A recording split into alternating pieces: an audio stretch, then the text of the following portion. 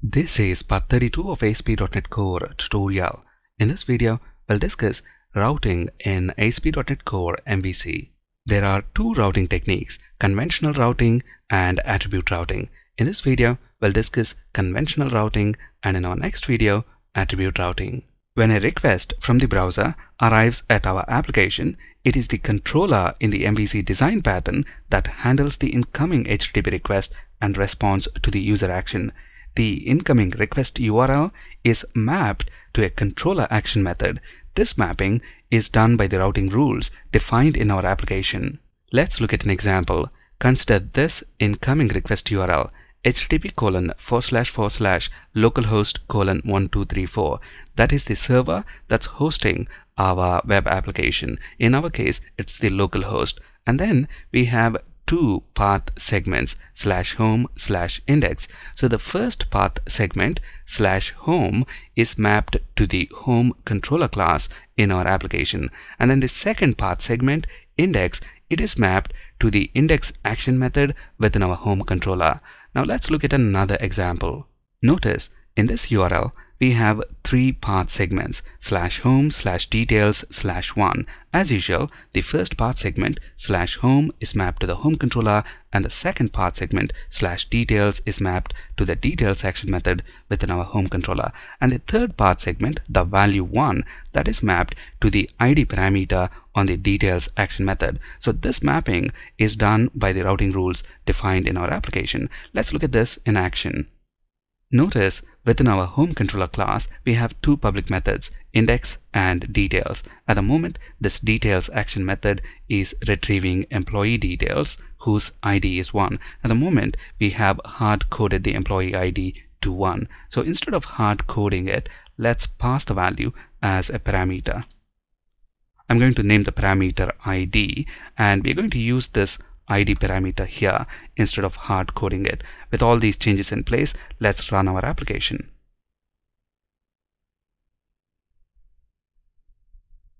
Notice we see the list of employees. Now we know it is this index action method within our home controller that is returning us the list of employees. Now if we take a look at the URL, within the URL we don't have those path segments /home/index. So the obvious question that comes to our mind is, how is this index action method within our home controller executed when we navigate to the root application URL? We'll answer that question in just a bit. For now, let's navigate to /home/details/1. Notice we see the details of the employee whose ID is 1. Now let's change the ID to 2. And we see that employee details. So this route /home/details/2 is mapped to the details action method within our home controller, and the value 2 is mapped to this ID parameter. This mapping is done by the routing rules configured within our application. But if you recollect from our previous videos in this series, we have not explicitly configured any routing rules within our application. So the obvious question that comes to our mind is, how are the routes mapped to these controller action methods? Well, if we take a look at this startup.cs file, we have this configure method. If you recollect from our previous videos in this series, it is this method that we use to set up a request processing pipeline for our application. Within this method, we are calling this extension method use MVC with default route. As you can see from the IntelliSense, this method adds MVC support to our application's request processing pipeline with a default route. We'll look at that default route in just a bit. For now, let's comment the call to this method. Without this method, our application does not have MVC support, but there is another way to add MVC support, and that is by using use MVC method.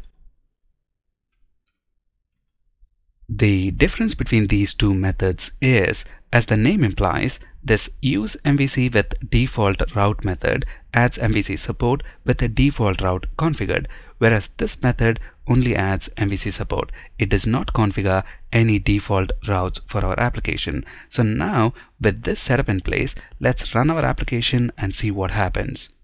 Notice when we refresh the page, we see 404 error. This is because At the moment, within our application, we don't have any routes configured. As a result, our application does not know how to handle this incoming URL. So let's configure routes for our application. We do that by using this use MVC method. Notice from the IntelliSense, this method has got two overloaded versions. We're going to use this overloaded version that takes action of iRouteBuilder as a parameter. I'm going to name it routes.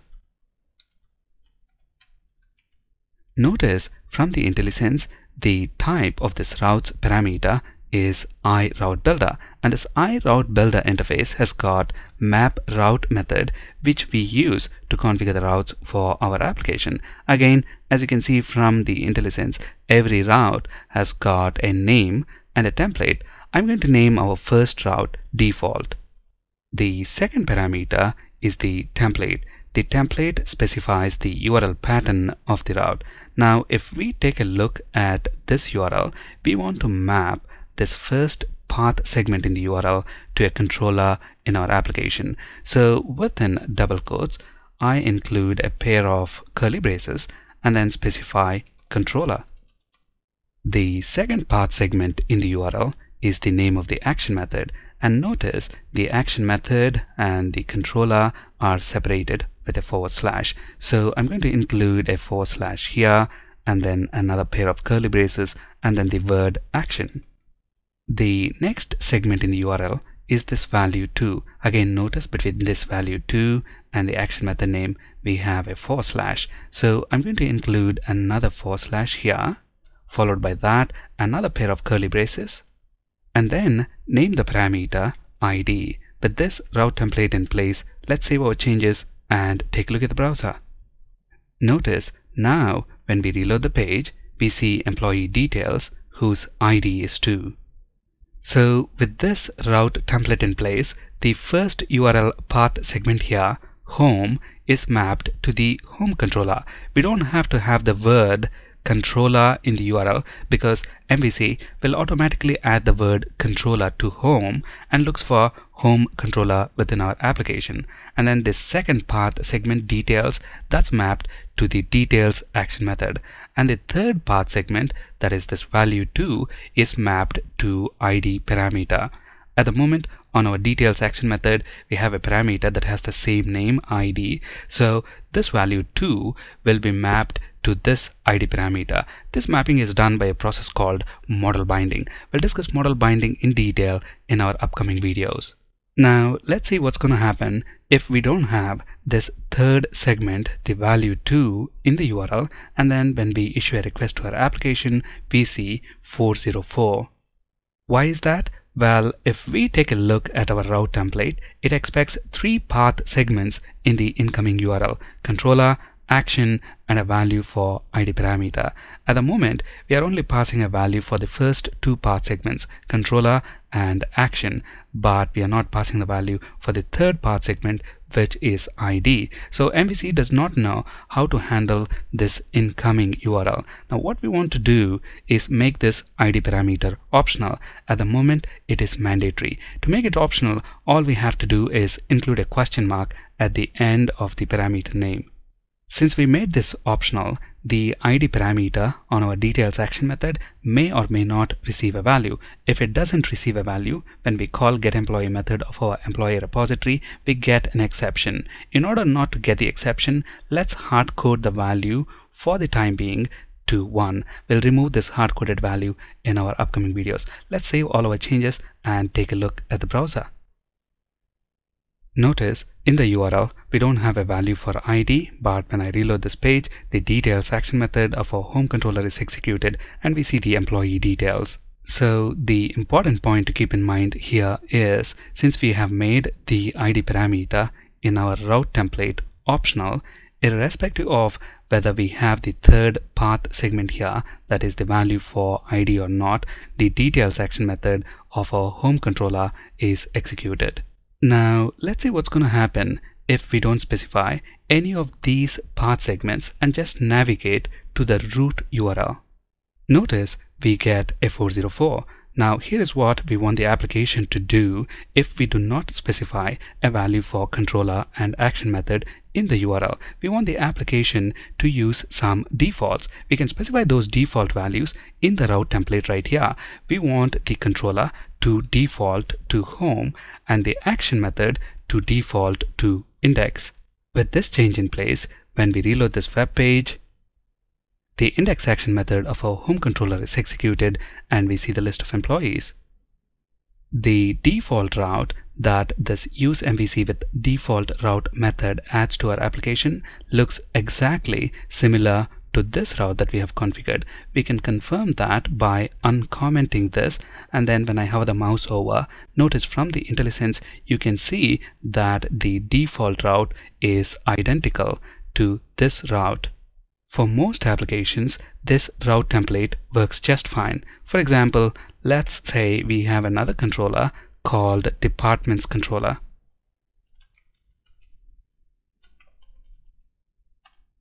Within this Departments Controller, let's say we have these two action methods, list and details. Now, to get to this list action method, all we have to do is in the URL type /departments /list, and to get to the details action, instead of list, type details. In MVC, it is the routing configuration that maps the incoming URLs to the controller action methods. The routing configuration that we have in our application at the moment is conventional routing. In addition to conventional routing, we also have attribute routing. We'll discuss that in our next video. Thank you for listening.